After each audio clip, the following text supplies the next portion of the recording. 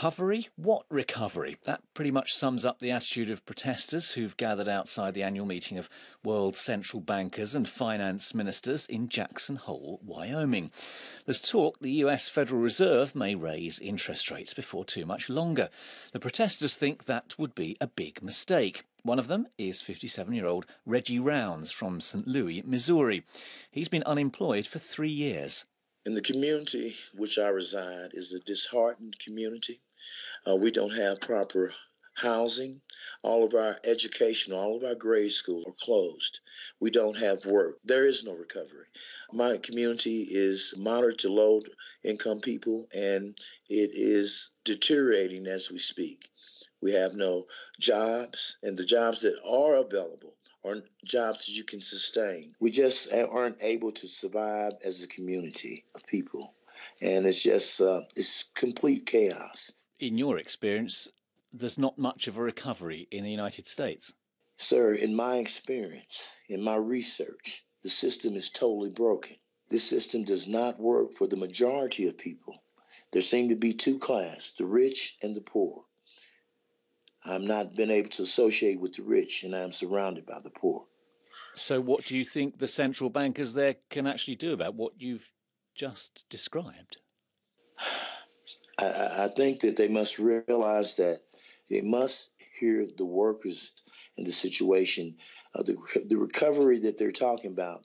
All the people that I know, the young people who are owing their student loans, and they don't even make sufficient money to pay these loans back.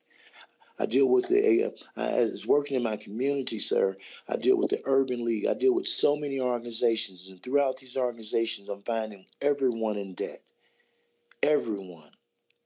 And these people are working more hours than normal, and there is no recovery. There is no recovery. I can see that a decline, and it appears that things are considerably getting worse daily. That was Reggie Rounds. Well, also at the Jackson Hole protest is Barkan from a New York community organisation called the Centre for Popular Democracy. I asked him why he had made the journey. We've come to deliver two messages to the Federal Reserve.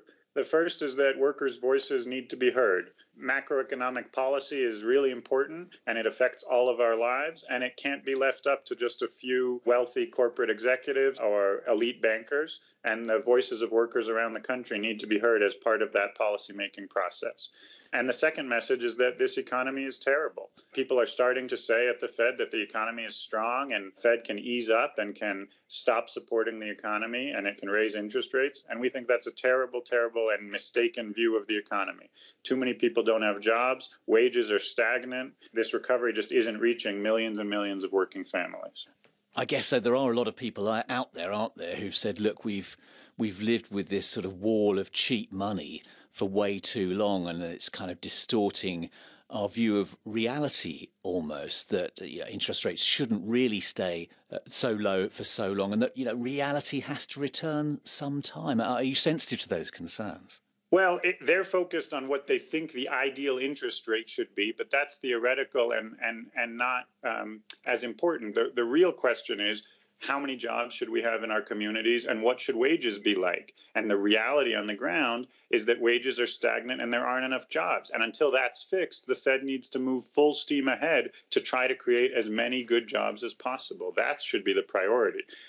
I don't know what you're planning to do there at the meeting in terms of protest. I don't know what your plans are. Do you think your voice will be heard? We hope so. We have T-shirts here that say, "What recovery?" ? And on the back they say we need an economy that works for all of us, and show a graph that the income of the top 1% has skyrocketed while wages have been stagnant for everyone else.